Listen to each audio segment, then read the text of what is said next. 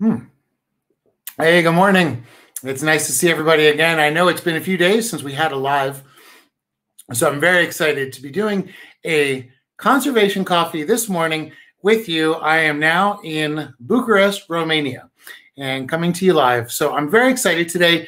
Thought we could start the day off with some really great news and talk about some of the positive strides that are being made in conservation. And it's always the best way to start the day off by talking about these things. Hopefully everybody has their mug. As you can see, I'm showing off mine. If you do want one of these, you can go to my website, ericecrown.com, and grab one. All the money that comes in from it goes to help my work in the field. So let's see. All right, the video is now live. So here we go. Good morning, everybody. So today we're going to talk about an aspect of conservation that we don't ever really think much about, which is space debris. It's bad enough that we have so much debris on land and in the water, but we've actually also clogged up space, if you didn't even think that's possible. So today, we're going to talk about an amazingly ingenuitive way to combat space debris. But first, let's go ahead and start the show off. Remember, it's our world. Let's talk about it.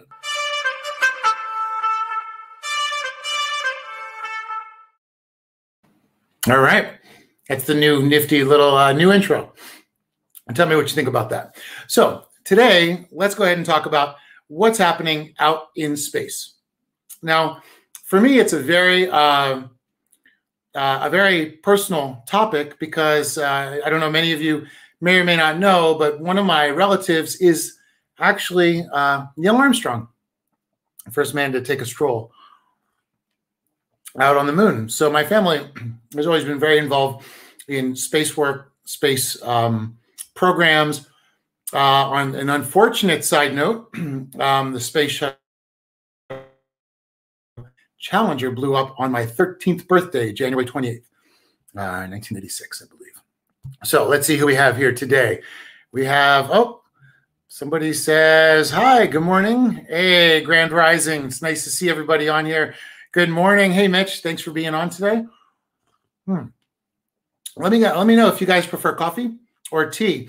Speaking of which, before we get too far into space debris, this Saturday, we have a special guest that's going to be on, and we're going to talk about conscious coffee and how one program in Africa is growing coffee through a poacher reform program and also helping out the environment and a lot of other really good causes.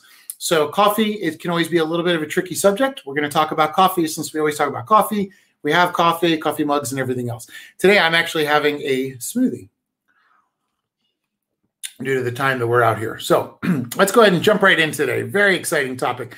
Now, I was really surprised to learn there are so much space junk.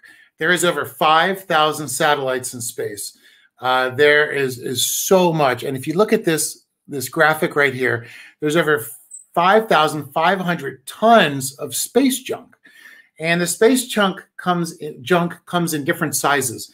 So if you can imagine the world as it's surrounded, here we go. This is a nice thing. Now, this image on the left is actually an image that was a CGI that was created by NASA to show the coverage of all the space junk that is revolving around. And this does include satellites, but it also includes rockets that burn off once they get to space. It includes a lot of leftover pieces that are no longer being used. There is an estimated, let's see, actually, let's get rid of that for a second.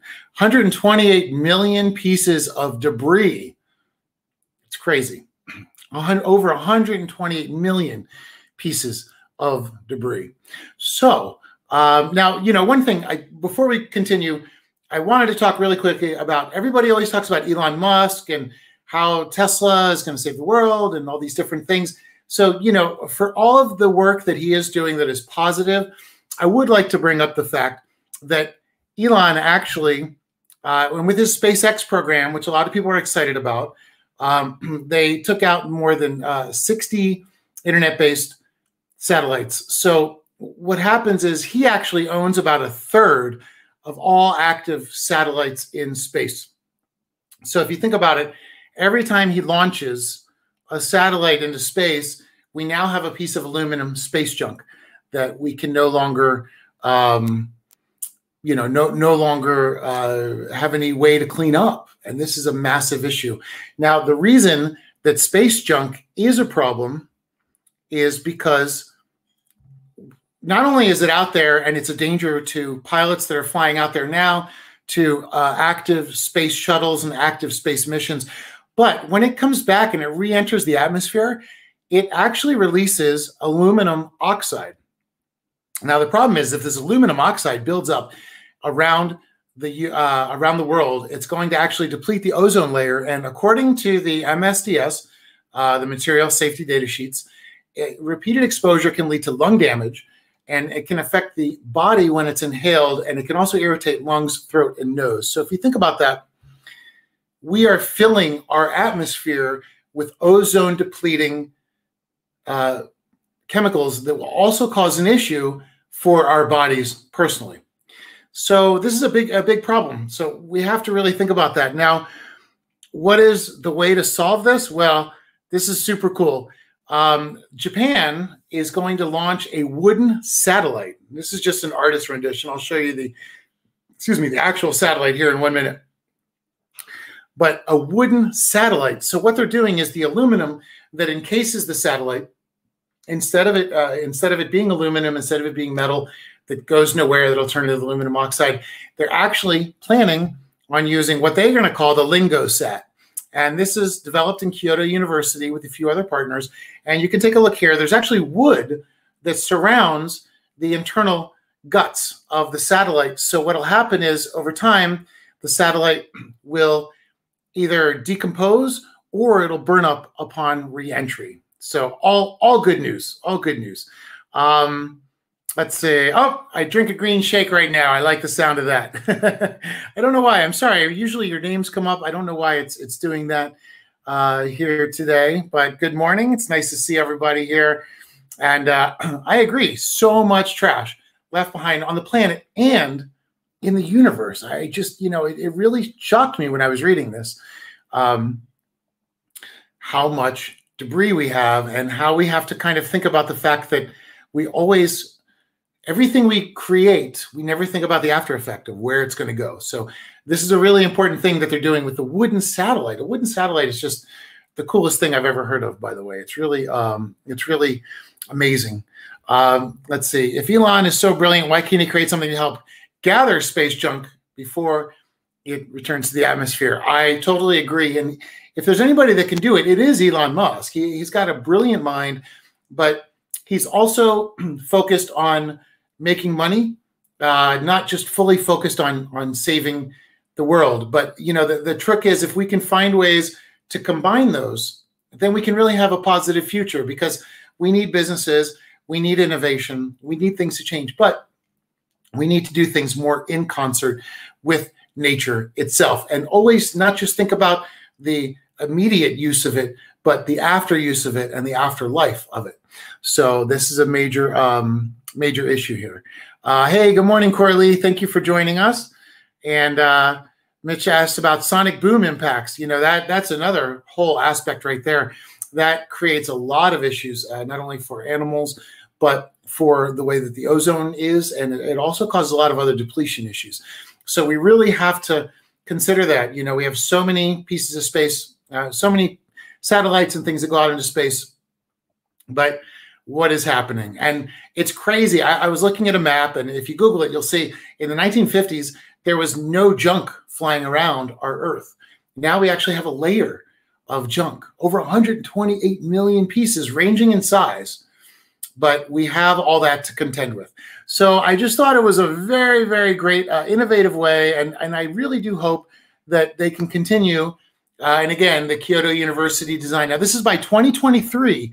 They're planning on having this satellite up in the air, the LingoSat.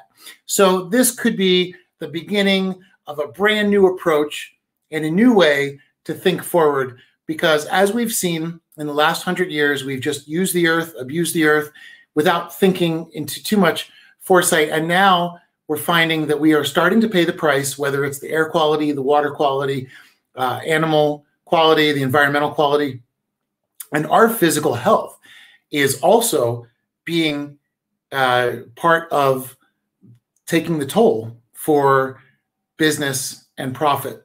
And if we just have to find a way to combine them. But I wanted to say good morning to everybody and thank you guys for joining. It's great to see everybody. I apologize. I've been a little absent as of recent, and I'm very excited. As you know, Harambe, the documentary, is going to be starting, and next week we're going to be really kicking into gear. I want to tell everybody about that more as well. But please join me. We're going to be doing coffees all the time because the idea is, you know, in the world of so much negativity and conservation, it's important that we have some positive stories to hold on to. So while you're having your coffee, your green juice, your tea this morning, think about the fact that we're going to have wooden satellites soon. Amazing. The world's an amazing place. It's good to see everybody. Let's keep talking about it, and I'll see you again.